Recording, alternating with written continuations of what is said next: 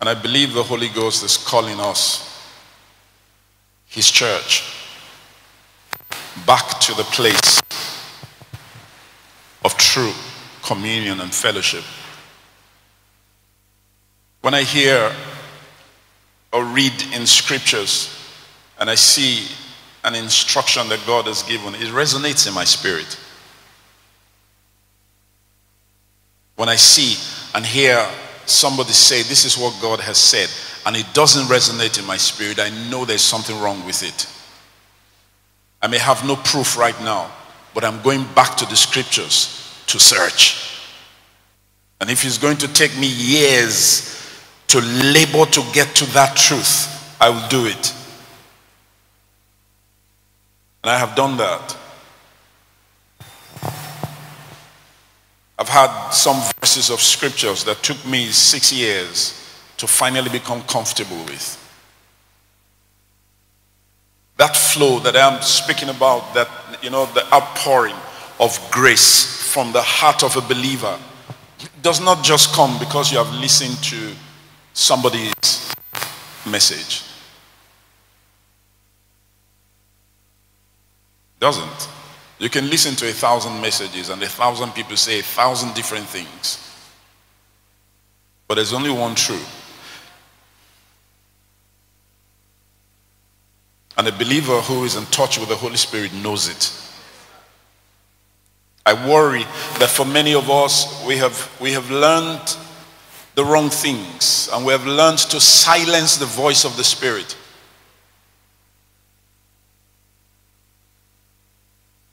Because what the Spirit of God is indicating or saying does not agree with what we desire or what we feel. And so the more you silence the voice of the Spirit, the more you pacify your conscience when it is saying to you, this is wrong, don't go that way, this is what you ought to do. That guy is right, even though what he said was not presented in the manner in which you wanted to hear it, but he is right. That many of us, we sear our consciences without realizing you are hardening your heart. And the harder your heart becomes, the more irresponsive you are when the Spirit stimulates your mind. You just don't respond because you have desensitized yourself to the leading of the Holy Spirit.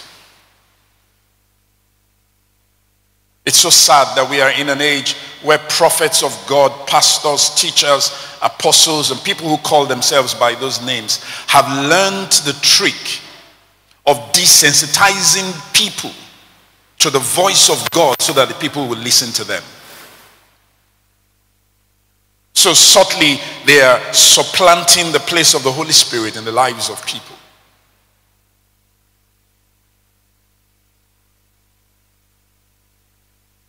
But the funny thing is that God's people love it. And they seem to prefer that kind of ministry, not realizing that this is the ministry of death. Life is a flow. Growth is too.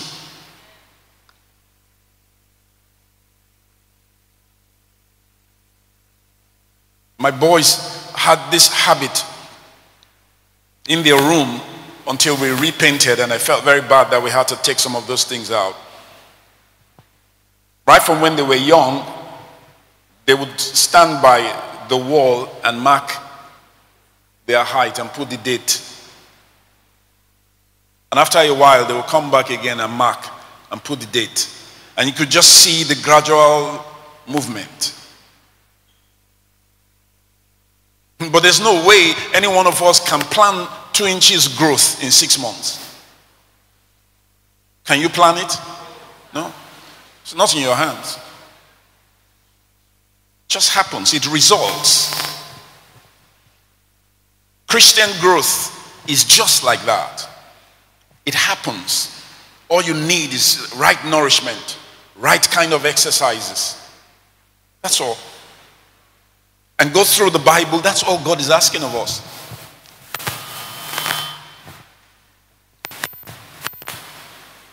So when I read through something like this 12 verses that we find in 1 Thessalonians chapter 4, you know, I know you read it, I read it, you read it.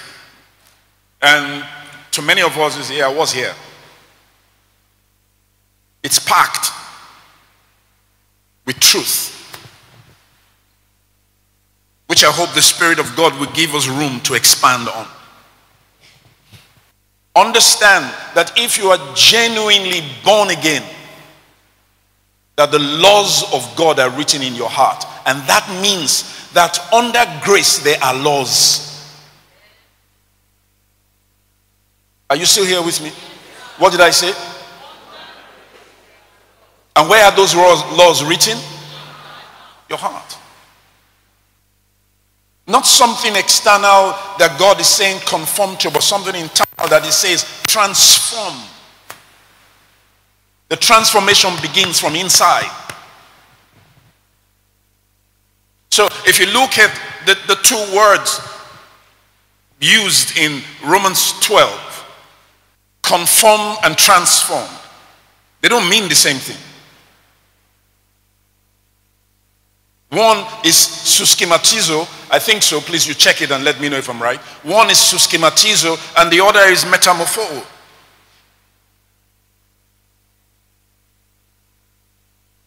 Suschematizo has to do with conforming to something external.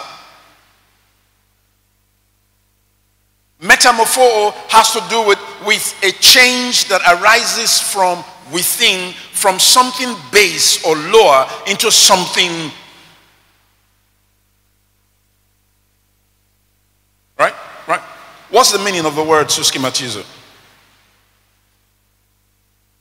To conform to oneself. Or to conform to another's pattern. So if he says, do not conform to this world, now he's saying to you that you and the world are not the same. So to want to fashion your life after the system of this world is to want to act contrary to who you are. Are you following this? Metamorpho. To change to another form. To transfigure, like Jesus in the transfiguration. The light and the glory that poured out of the body of Jesus Christ was not new, it was hidden. So what Jesus simply did was that it took the curtain away and manifested the glory that was hidden. So in this case, it is not you becoming something else, but you transforming. See if there's something else about that. Metamorphosis, like a caterpillar becoming a butterfly. A caterpillar it doesn't look like a butterfly, but it's its nature. Thank you. And this is what God requires of his own people. God is not saying conform to me. No, he says don't conform to the world because you are of my stock, but you are not of their stock. You're not like them anymore. You're a new creature. You are different.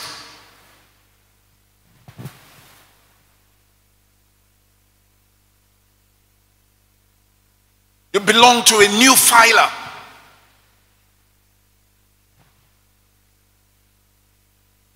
You're not of the same class. Don't aspire to be like them.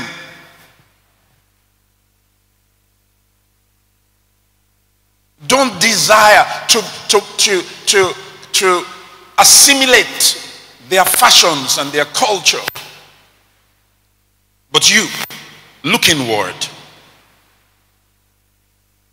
Look inward. Settle within you who you are.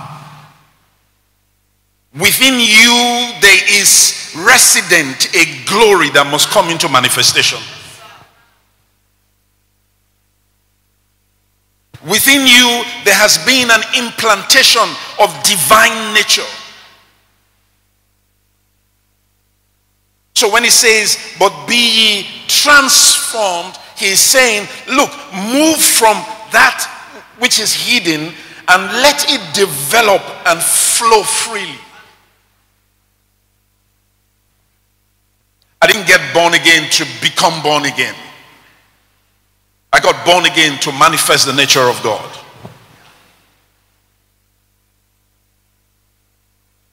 So whatever it is, therefore, that God, through the mouth of the Lord Jesus Christ, commands his people, the church. The commandment is not something that he is asking you to conform to. Are you following this? The commandment is simply a commandment of saying to you, this is who you are, be it.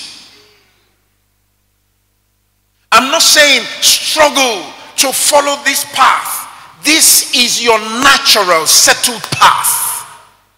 Walk in it. And the only reason for the commandment is because of the unrenewed mind. So that your unrenewed mind will not play a trick on you. So the commandments of God are like signposts that shows you your boundaries and your limits and tells you when you are moving away from who you are, when you are becoming what you ought not. And then you look at the commandment and say, oh, I've lost my way. And then you come back to who you really are. It flows from inside your spirit, man. That's who you are in truth. There's a treasure house of plenty inside your spirit, man. And until you unlock that treasure house, nobody is going to see the treasures that are hidden there. There's a wealth that has been deposited inside you because you are the new creature of God in Christ Jesus. There's power that is resident in you. It is simply latent. God wants you to change it. Convert it to kinetic energy. Make it mobile. Let it flow. It's inside you. It's inside me.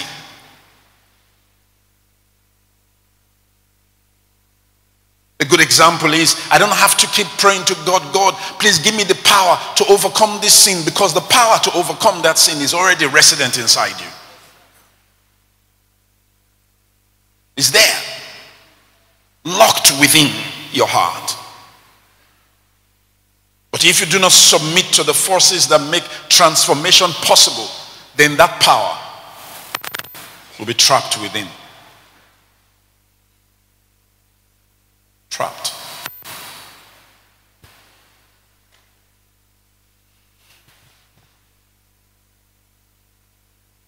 Don't ever look at yourself the same. You've heard me say this 1,000 times and more. The silly excuse that people give, it's my upbringing, that's how I am.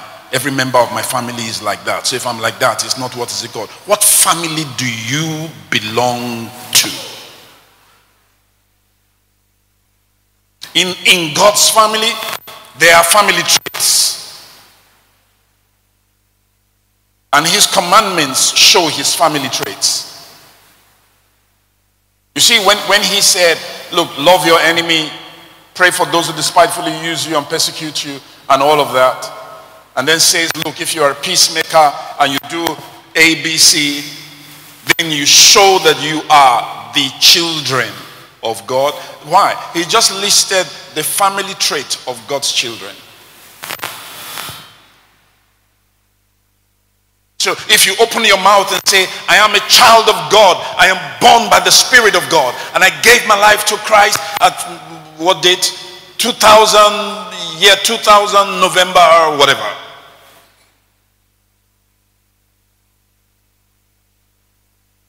And the person who has been looking at you all those years does not see the family traits of God makes you a liar,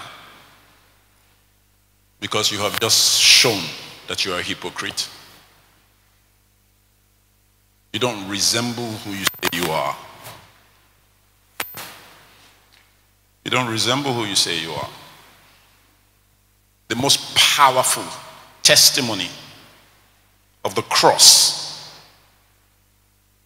is when people who live around those who have had an encounter with the cross testify that a change has taken place in this man's life. It's the most powerful testimony of the cross. What's the testimony today in general? Have you ever heard somebody say, if the way Wale is how Christians are, I don't want to be a Christian? Have you heard that before? Now you discover that such lives become impediments. No, is it impediments? Yes. Yeah. On the way of the Holy Spirit to save other people. That's what this is about. Really? Yeah. The life you project either makes you an enemy of God or God's friend.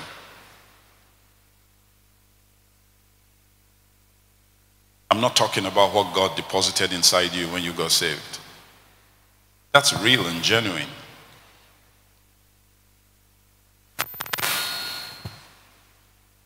But the projection. The projection matters to God. Notice, when I started, I said, toward God and toward them that are without. Those outside the camp of Christ. Even in the house, there are many people, when you hear and see the things that they manifest, their deeds, their words, and you are able to get into their minds sometimes by the things they say, you doubt if they are born again.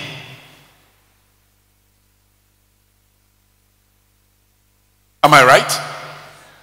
Have you encountered such believers that you can beat your chest and say, this one is not born again? The reason for that is because this is abnormal. And let me say this in all honesty, many of such people will be lost on that day. There will be no room for them in the courts of heaven. No room. I don't know who I was with of recent, and we were discussing, and I'm not too sure. I don't think he's in church. But anyway, about parable of the talent. The people that the Lord gave talents to were his people. Right? His servants.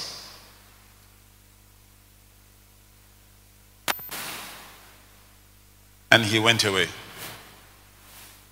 When he returned in judgment. Right? The judgment, was it intended to condemn or to bless? Thank you. Will God judge his church? The judgment of the church, is it intended to condemn or to bless? Thank you. So judgment is a good thing for us, but not for all of us. Because when he came, he saw one. He gave. That one hid what was given to him. What did the Lord say to that one? You're wicked, unfaithful. Where did he send him? Outer darkness. But he was a servant of God.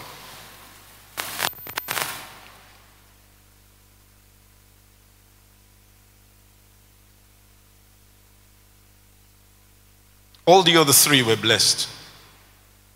I think there are 4 of them, I think. I'm not too sure now. But all the others were blessed, except that one.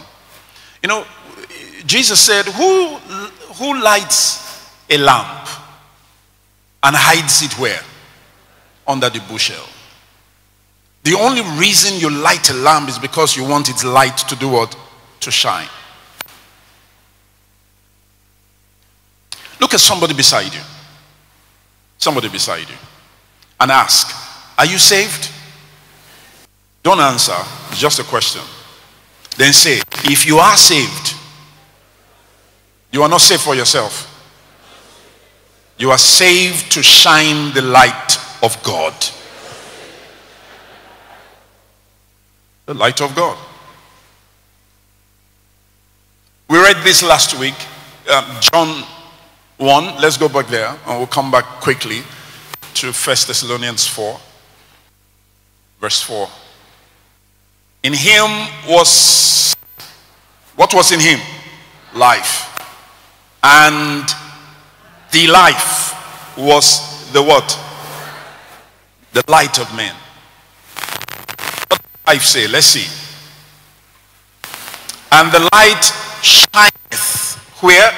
In darkness. And the darkness comprehended it not. Now, when a man gets born again, is that man lit by the light of God? Now, when a man gets born again, therefore, it means being lit by the light of God means that you now have the life of God. Is that right? All right. So I got born again and the life of God is inside me. That life is it in me to bless me and bless me only? Right? The life in me, is it in me to be hidden? It is in me, and if it is truly in me and working as it ought, will men see the fruit of that life? Yes, they will.